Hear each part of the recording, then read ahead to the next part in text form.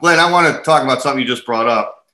When we were doing bodybuilding back in the 70s, 80s, it seemed like the judges always rewarded symmetrical physiques. Like you had, like size was important, of course. You had to be in condition, you had to be cut, but they rewarded guys who had beautiful physiques, right? And that's something now that seems like it's gone away. Like if you look at the pros now, it's just about how big you can get, and they got to be in condition, they got to be hard as a rock, but they don't look at the shape and symmetry anymore.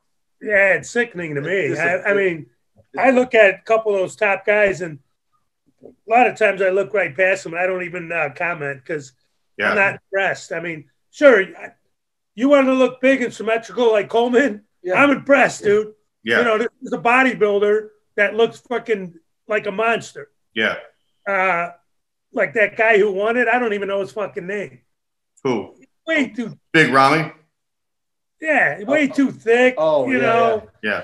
His legs are too fucking big. Yeah. Yeah. But that's what they want now, right? I mean, that's I don't like it at all. I thought there was a move towards like classical. When there's something. Well, they have classic physique. So And what's the guy's name that won the classic part? Chris Bumstead. Okay, I mean, I think he looks great, but he's not even close to Samir. He looks like an amateur compared to Samir. Yeah, yeah. In my opinion. Yeah. Sure, he's in shape. He looks good. He looks like, you know, a Mr. Midwest kind of guy. Yeah.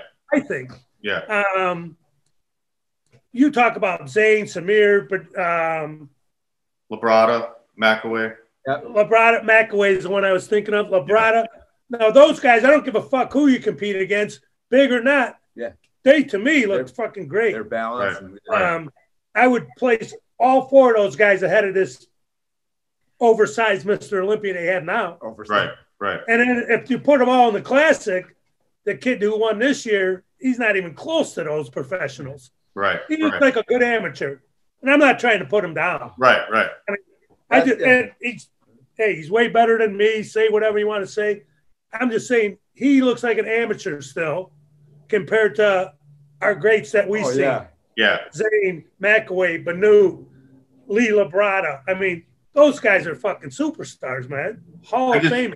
I just listened to this podcast a couple weeks ago, and they got all these pros on there. Like, 4 pros at once. It's a real popular podcast. And the one guy was talking about Arnold.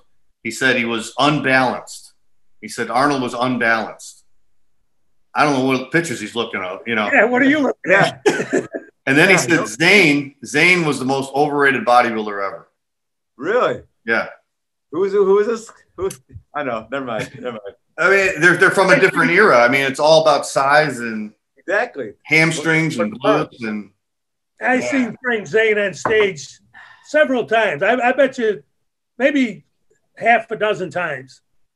The guy, when the lights came on and he was under there, he was up there. Yeah, he's like a statue, man. I know. This is bodybuilding.